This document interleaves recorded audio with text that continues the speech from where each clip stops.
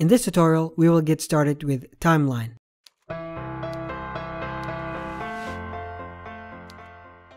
Bismillahirrahmanirrahim. Assalamu alaikum wa rahmatullahi wa barakatuh. Hi everyone, this is Omar Bafaki. If you're a subscriber, welcome back. If not, welcome to this channel where I create game development tutorials and from time to time I upload my short films. So if you're interested, subscribe and hit the bell icon to get notified whenever a new video is uploaded. Today I'm super excited to start a new series, which is getting started with timeline. And yes, I said a series, not a single tutorial, because I think that timeline is such an amazing feature and one tutorial is not going to be enough. So I'm planning to create an individual tutorial for each of its tracks. If you don't know what timeline is, well, it's an amazing tool in Unity that you can use to create cutscenes, animations, and so on. I hope you're excited.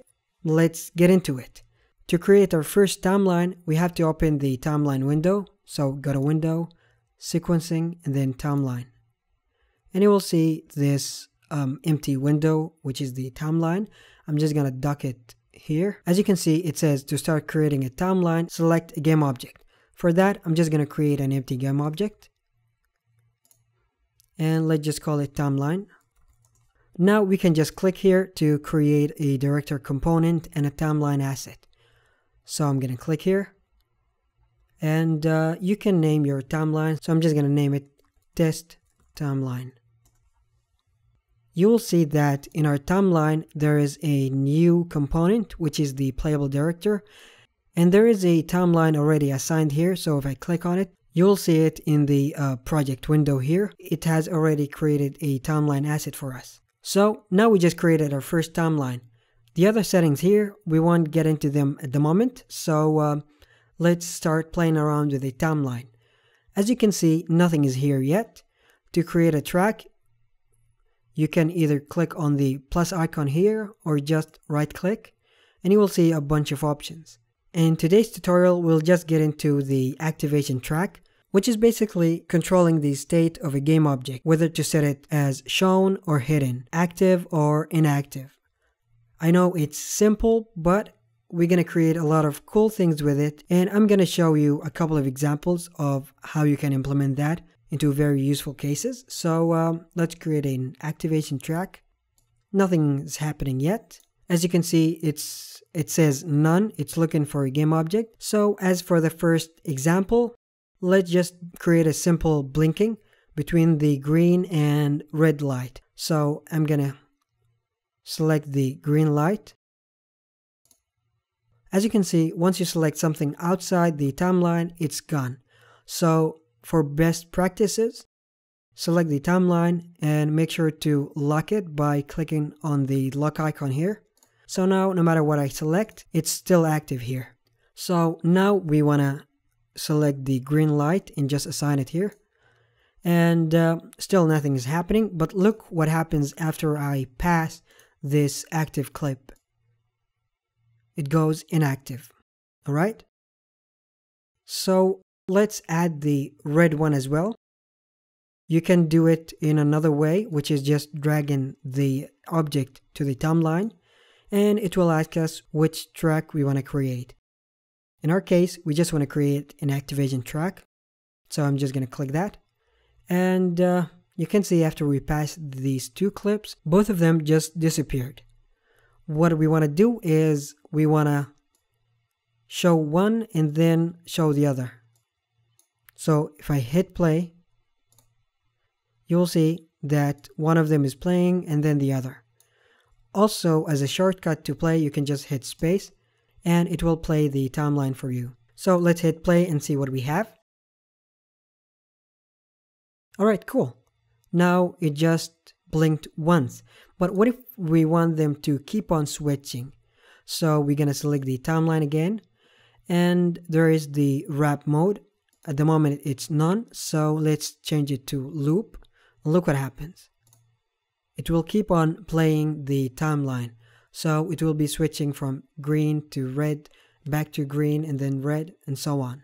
Pretty cool, right? And to give a similar example, what if we have this cube and we want to switch between a variety of objects? So I'm just going to select 3 of them here and just drag them. Activation. So we can go here. We're going to select the 3 clips and then hit S to split the clips. And then just delete that. And we can move them around. And look what we have. They keep on switching. So I know this is a very simple example, but don't worry. Now we're going to jump into more advanced examples to see how you can implement them. I'm just going to drag the timeline here and select it. So what we have here is just 2 characters are talking. You don't have to worry about the animation because it's going to be in the next tutorial. Now we just want to play around with the activation track. So again, I have to lock the timeline so I can select the other objects. And now in our scene, we have 3 different cameras. This is one. This is the other. And then we have a wider shot of both of the characters. So to start implementing these cameras and switch between them, let's select 3 of them and just drag them here as an activation track. Alright, camera 3 is the wide one, so I wanted to start with that. And then we can just switch between the other 2 cameras here. Just make it stop here. So if we hit play now, look at what we have.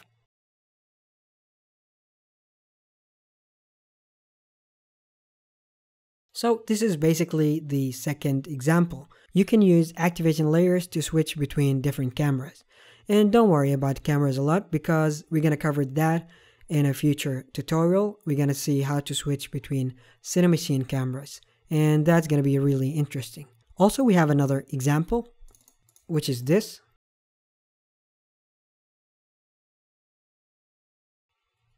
Alright, so what is going on here is we actually have 2 different objects.